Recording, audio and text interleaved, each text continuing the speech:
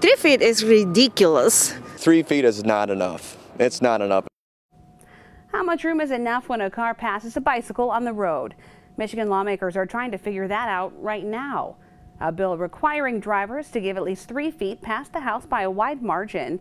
Fox 47's Alani Latang talked with both drivers and cyclists today and joins us now to put that 3-foot distance into perspective.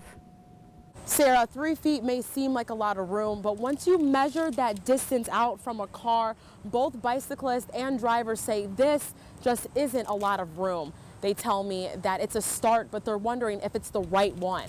It's a place to start, but why not to start right? You know, why not to do it right? Especially with the high velocity that a vehicle travels at, especially you have some drivers that aren't paying attention. You also have some negligent bike riders too, so 3 feet's not enough, but it's a start. And for those possible negligent bikers, Michigan State Trooper Jacob Fairchild thinks a bill setting a legal amount of room drivers need to leave will teach everyone on the road about sharing. But I know throughout the state it's a common occurrence. I think with this it's up to both the bicyclists and the motorists to practice common courtesy when using the roadway. Penelope Colquera tries to ride her bike to work every day from South Lansing to West Lansing. She was excited when I told her about the bill. This is important. I didn't even know about it. We're just, trying to do something for our physical well-being, and we think this is a good way to start, but this is really good. I'm glad I found you. She said sharing the road is important and not just for single bicyclists.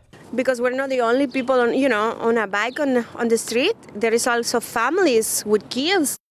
State Trooper Fairchild tells me since the bill just passed, it'll be in more of an educational phase. Police will use it as a teachable moment instead of writing tickets every time.